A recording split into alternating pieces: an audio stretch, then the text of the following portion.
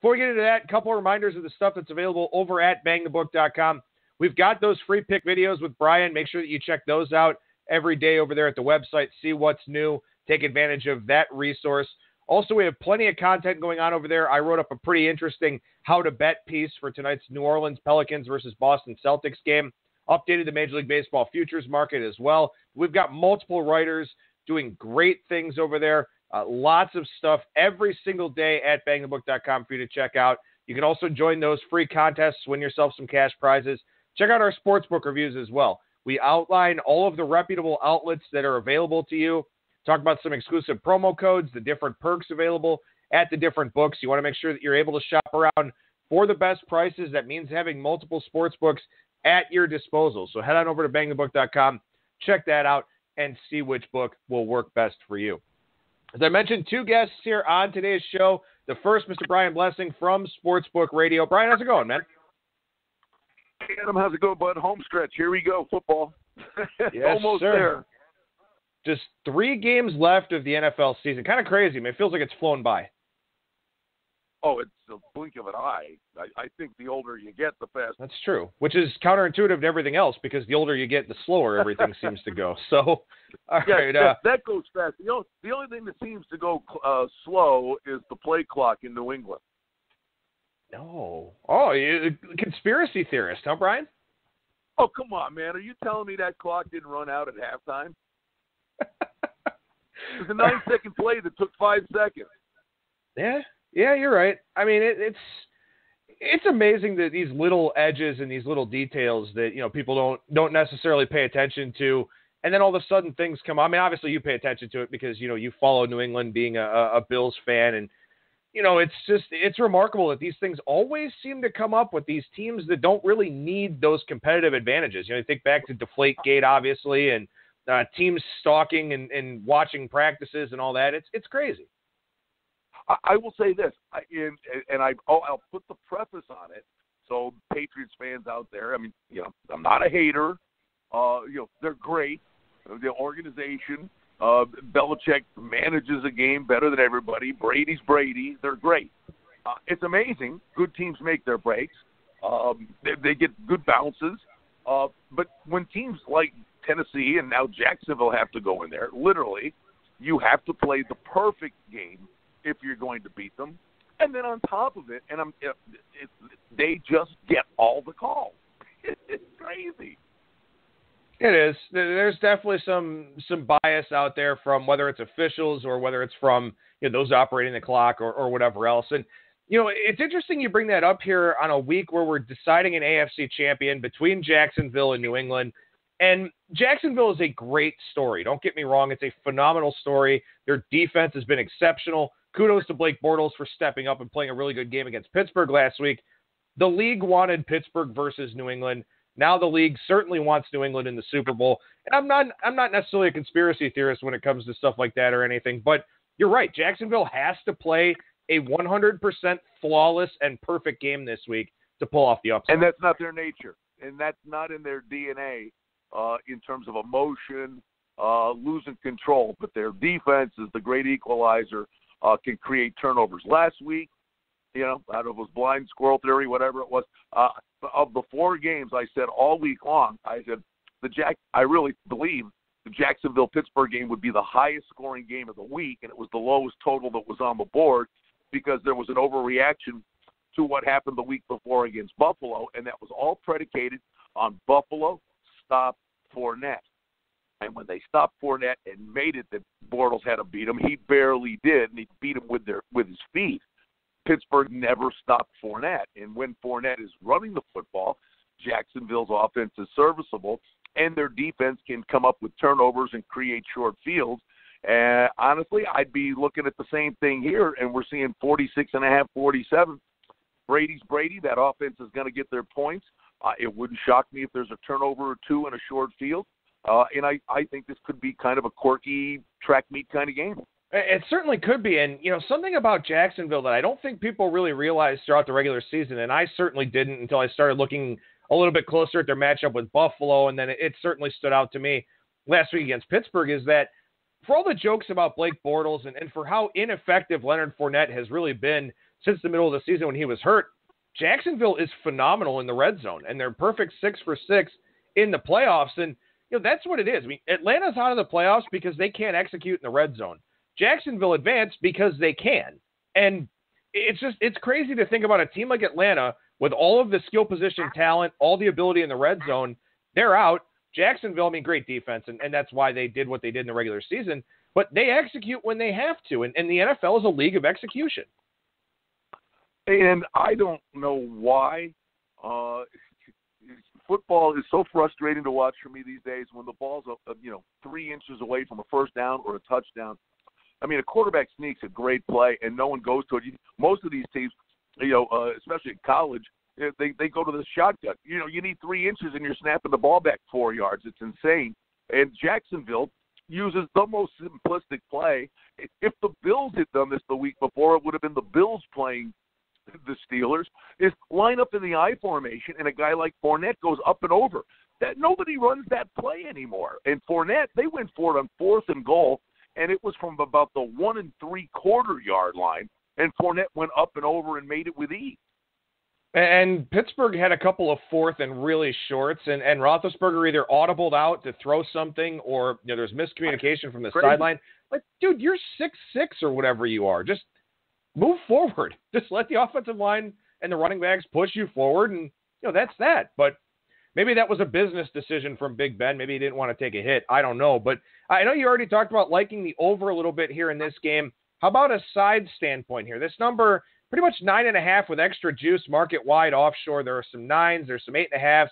It is a little bit all over the place here. Are you going to take the points with that Jacksonville defense, or do you feel like New England, has the right blueprint here and figures it out and wins comfortably? I likely would stay away from it, to be honest, and would just saddle up with the total. The one thing you get with New England, now this is an inflated number. Jacksonville's coming in here with momentum and belief in themselves. At first glance, I think of the points, but when I think of New England, the one thing about these guys, they're the one team, if they have a lead, they're not conservative. They will step on your neck. I mean, if they're up 17 with 3 minutes to go or 4 minutes to go, Brady will still throw the football. So I'm going to probably steer clear of the total. The way it's going, see a 9.5 minus a little money. At some point, I would think 10s may pop up. I would just say, if you're holding out for Jacksonville, I'd wait until you possibly see a 10. Well, and of course, the books are going to want to hold to 9 or higher as long as they can this week, because they don't want that New England teaser money minus 2.5. So that'll be something for our listeners to keep an eye on here throughout the week. And you mentioned New England, and that's something that we talked about on last week's show as well, that New England, they won't pull an Andy Reid and get conservative like the Chiefs did. They gave up that garbage time touchdown with about a minute and a half left, but that was effectively a 14-0 second half when they had a 14-point lead at halftime. So, like I said, they won't put this thing away, especially with the bye coming up the following week, to where, you have a little bit more leeway if somebody does get dinged up, to have that extra time off. But how about this Minnesota-Philadelphia game? And I guess, before we talk about this game, the ending, the Minneapolis Miracle is just, I've never seen anything like that. Oh, I have. That's true. That's a good point. I'm watching that, and I turned the clock back to a house party at a friend's house for the Music City Miracle years ago. I'm like, believe me, I know how those people in New Orleans feel. And you sit there and go, how in God's green earth was that not defended? This poor kid's getting carved like a Christmas ham for missing that tackle. But Minnesota flood that side of the field with a tight end and 2 wide receivers. How were there only 2 guys over there? I mean, how was it left to one guy to make that tackle? It was, to me, the kid made a mistake. I've said this forever. I've only seen a handful of teams do it in that situation. Why don't you just have a linebacker, a cornerback, and a safety on each side of the field, 10 yards apart, standing at the sideline? Don't let anybody get to the out-of-bounds marker, and the other 4 guys are back at the goal line. I don't, for the life of me, that play was just defended so brutally, and I think it brings up a game. You've got Belichick versus Marone. Well, one thing, if you want to go between the lines, back to that for 1 second, don't forget Tom Coughlin's in Jacksonville, and who's had more success upsetting the apple cart with New England in the playoffs in big games than Tom Coughlin. You wonder if there might be a little input from him. Then the coaching matchup here, Minnesota and Philly. I mean, I love Zimmer. I will say this to you. Peterson, it's my other pet peeve. And for your listeners, maybe it's the first time people around here hear me say this stuff all the time, and it drives me insane because history repeats itself, how teams cavalierly burn timeouts, and it costs them games. Peterson is so lucky. When they kicked that field goal inside the 5-yard line, he took a timeout there to make the decision to kick the field goal. It's like, take the 5 yards. I mean, it's like a 19-yard field goal. He's not missing that field goal. And you're ahead at the time, but with 6 minutes to go, you don't think that timeout would have mattered? And it got to the point where Atlanta came in and didn't execute and get in. But had they got in, Peterson threw that timeout away. They'd have got the ball back with 20 seconds left, not a minute 40 left. Who's going to manage the game properly? I think you got to look at the coaches. And honestly, Mike Zimmer has been a straight up and against the spread machine. My fear for Minnesota is the letdown, from such an emotional win. But I think running the ball against Minnesota is the real challenge here, and that they are literally going to make Foles beat them. And that's what this is going to come down to. If Minnesota doesn't turn the ball over, can Foles beat them? No, I think it's an excellent point, especially you look back to last week and, Todd Haley and Mike Tomlin. I mean, Mike Tomlin's clock management, like drunk guys playing Madden are going to manage the clock better than Tomlin did in that Steelers game last week. Sean Payton threw away Antonio Brown? Adam, how about Antonio Brown? With 25 seconds left, step out of bounds. He stayed in bounds. Yeah. I mean, I know it's still a puncher's chance, but if you still got 25 seconds and you needed an onside kick, what's he doing? I mean, they're the last guy in the world you think would have cut up field and not gone out of bounds. You'd have thought a rookie wide receiver do that, not Antonio Brown. Yeah, it's crazy. I mean, and you look at Sean Payton, I agreed with the one challenge on the catch where it looked like the ball was moving and it was, Minnesota hurried to the line and he had to make a snap call. The one if Keenum was down or not on the sack, I know it would have pushed the field goal back, but he was clearly not down. Someone should have gotten his attention beforehand. Now, it turned out they didn't need that timeout because they have Drew Brees and he's just an assassin out there. But still, I mean, the coaching thing is very, very important here, especially at this time of the year. And I agree with you that Zimmer, has an advantage over Peterson in that capacity, and especially because with a total as low as this game is, sitting at 38, looks like it's going to be a defensive slugfest. That's Zimmer's MO. That's what he loves to do. No knock on Jim Schwartz, who's been a great defensive coordinator for a long time. That's Zimmer's MO, and that is his big strength. So the one question I will ask you about this here, Brian, is this line correct? Because last week we talked about Atlanta and Philadelphia. Philadelphia, a home dog of 2.5 or 3. Is this the right number here with Philadelphia at home getting 3.5? Yeah, I believe it is. The irony of that is Sunday with about maybe 9 minutes left in the game and Minnesota ahead, a good friend, Sportsbook director, sends me a text, Minnesota-Philly, and there were some folks that were sitting there, were watching the game. He says, what do the guys think? And I said, the guys think -3. I said, I think 3.5. Maybe 4. If Atlanta was laying 3, clearly this defense with Minnesota, I think they were more impressive. Now, I'll say that in terms of is it the correct number based on the week before it is, but I thought the week before you're looking at the number 1 seed. What wasn't taken into account was that Atlanta, and it's amazing, all the little intangibles and things you have to consider, was Atlanta goes cross-country, wins the game, and looks really impressive, but they've got to fly home cross-country and then prepare to play the first game of the weekend on a Saturday. Travel issue, to me, was a problem for Atlanta. I think we're sitting here looking at Minnesota. My fear is the letdown aspect of it, but I think it is the right number, and we're seeing 3 -20 or 3.5. So I don't see much movement here on this number. It's going to be one or the other.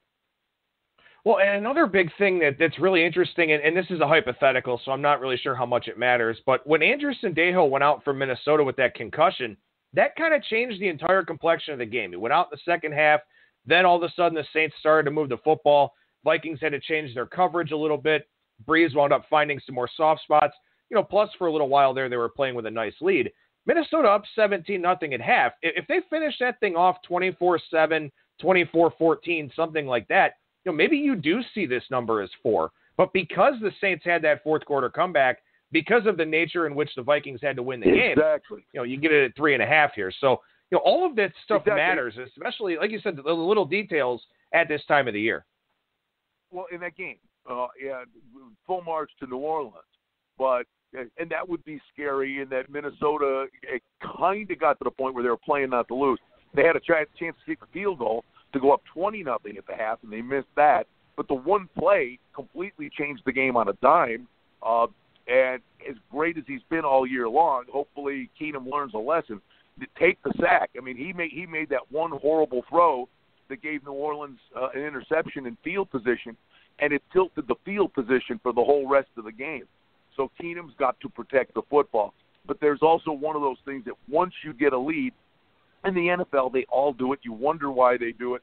When you're killing somebody, and all of a sudden, and you let them methodically go down the field, and you say, well, at least it took them 5 minutes to score. I sit there and go, well, why'd you change anything? They wouldn't have scored at all. And they all do it. Yeah.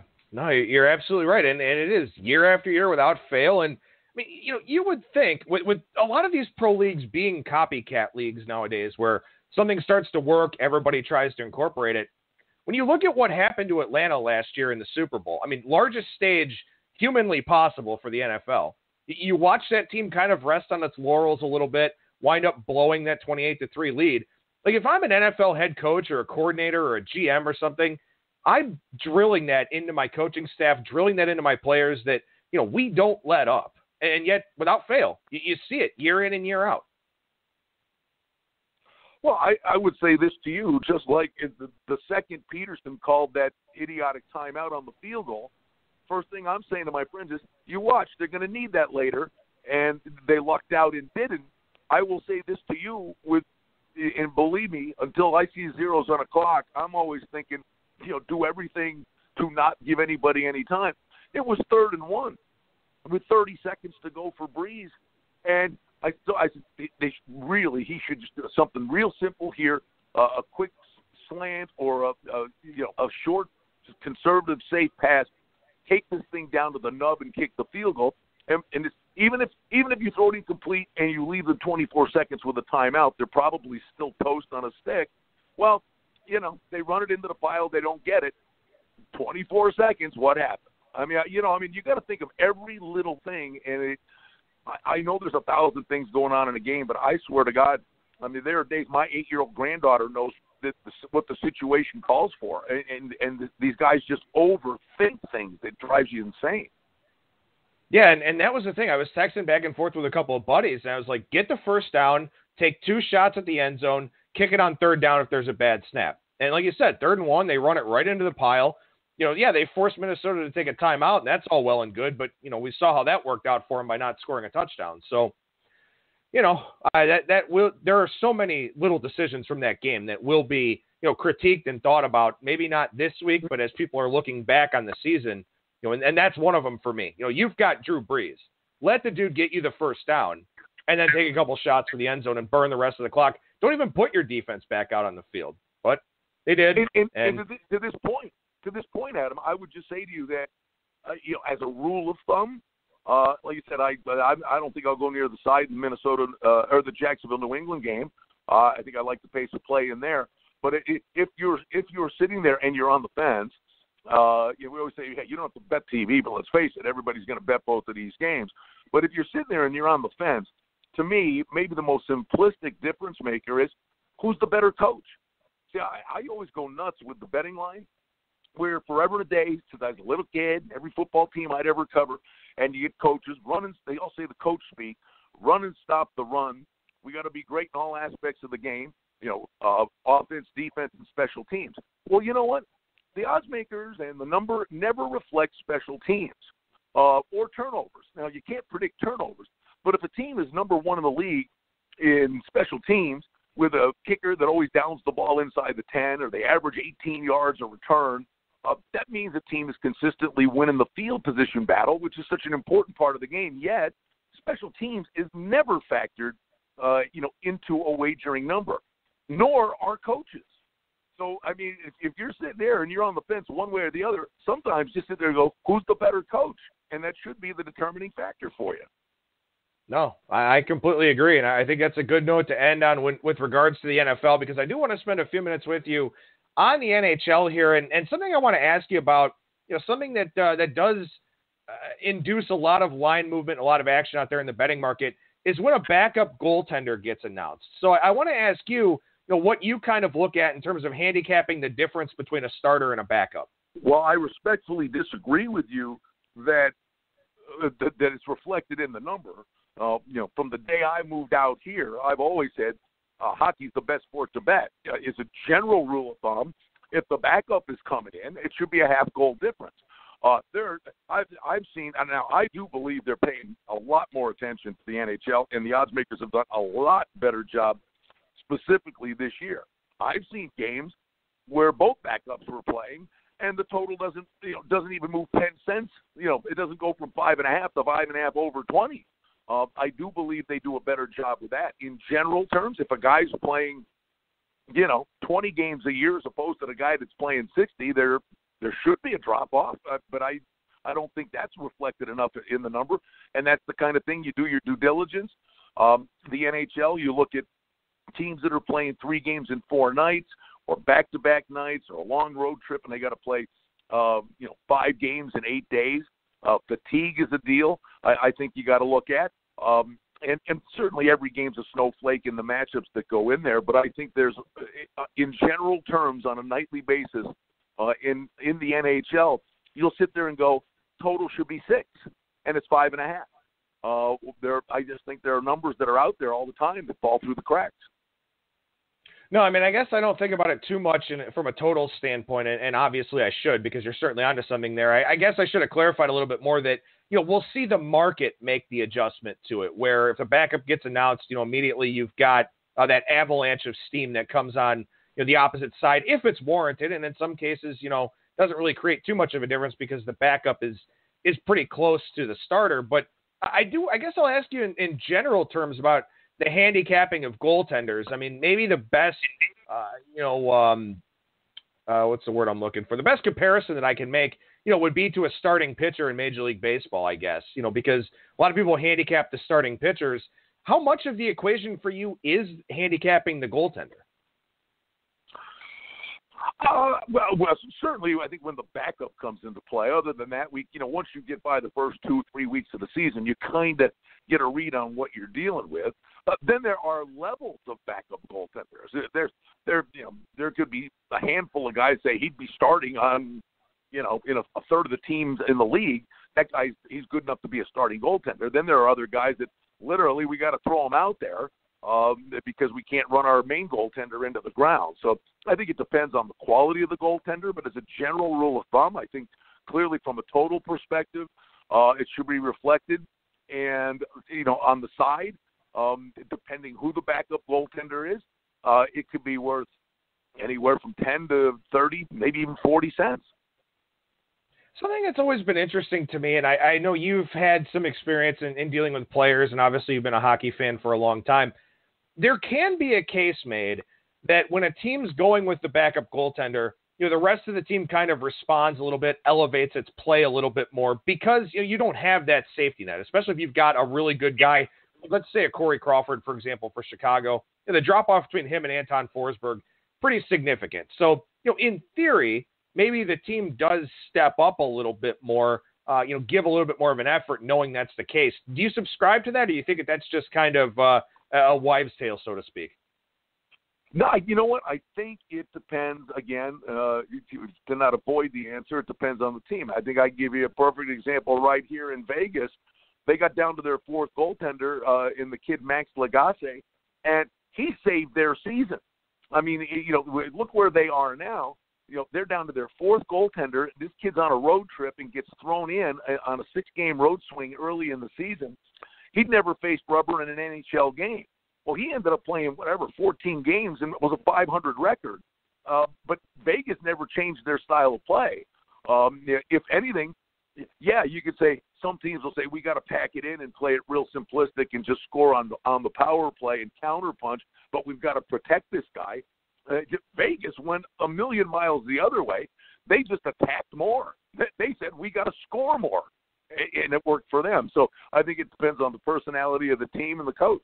All right, I had a listener question about this, so I want to get your thoughts on it. I'm not a big trends guy. I like larger sample sizes, kind of comes from my statistics background in baseball.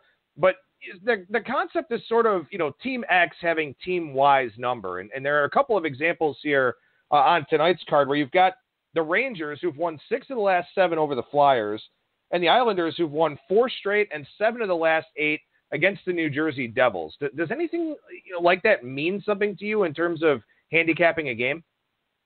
Absolutely. I can give you a perfect example forever. I would tell anybody who'd listen, and they would look at me like I had 10 heads, and Buffalo's, for a long stretch has been, at the bottom of the barrel. In their franchise history, they've owned San Jose. They would go out to San Jose and win plus 350. They were some of the biggest dogs ever in the NHL, and Buffalo would go out there and kill them. Buffalo owned San Jose. Buffalo's had great success against Anaheim. The Flyers and the Rangers. If a team has a team's number over the course of time, there's absolutely something to be said for that. And these guys don't think they're not aware of, hey, we own these guys. Or they just have a sense of purpose and say, we frustrate them, and teams get out there and go, we know we're better than them. And all of a sudden, but they're going in there with a seed of doubt. Something happens in the game, and all of a sudden you get that, oh, here we go again mentality. In hockey, it absolutely matters. It really does. And the one thing I would say real quick, Adam, is just cyclically the NHL, we're about to see a 4 to in excess of 6, October, November, December, kind of pond hockey. You get by the holidays, then things do start to tighten up a little bit, and totals will come down. Now you're getting all these teams that are coming off a bye, and when teams come off a bye, an element of rust slips in there, and their passing is sloppy. Some teams will get by it, and get right back on the beam, maybe take them a game or two.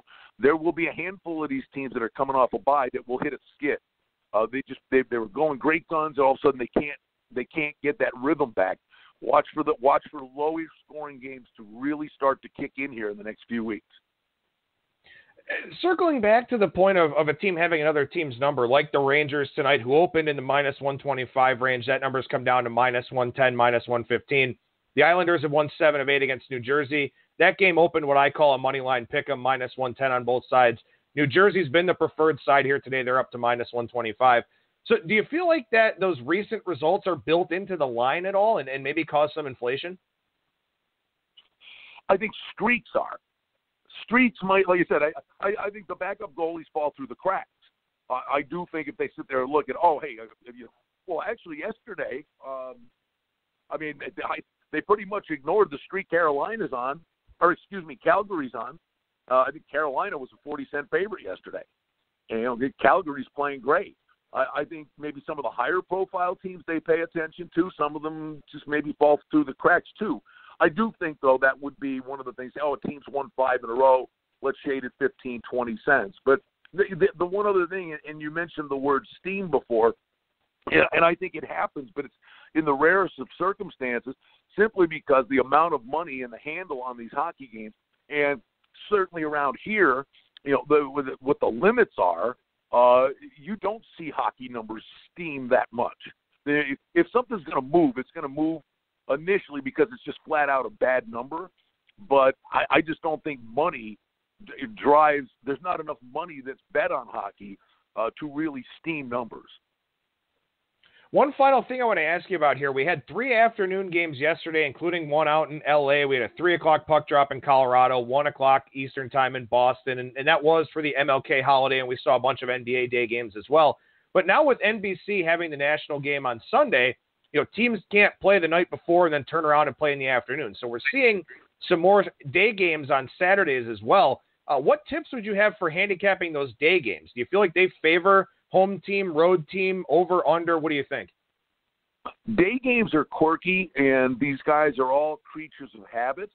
It's a lot of work to do, but if you can go back, find out teams that have success in day games, I think there are teams that absolutely are capable of. They play a really good game in the day. Other teams, they're out of a routine and just for whatever reason seem to struggle in day games. I mean, it almost sounds counterintuitive. I mean, when you sit there, and someone says, "Oh yeah, the Islanders are 1-11 on Tuesday nights." I mean, it's something like that. You're like, what, really? I mean, I'm not going to buy into that. But their body clock and playing in day games, if some guys consistently react better to that, there could very well be something to it. And I think there's a really good example back on January 6th, and I remember this because I played Philadelphia in the first period. They were playing a day game against St. Louis. Philadelphia, pretty big market. They're used to playing that 12:30 Sunday game. They've done it a lot. St. Louis is not. They don't play that a whole lot unless they're playing Chicago.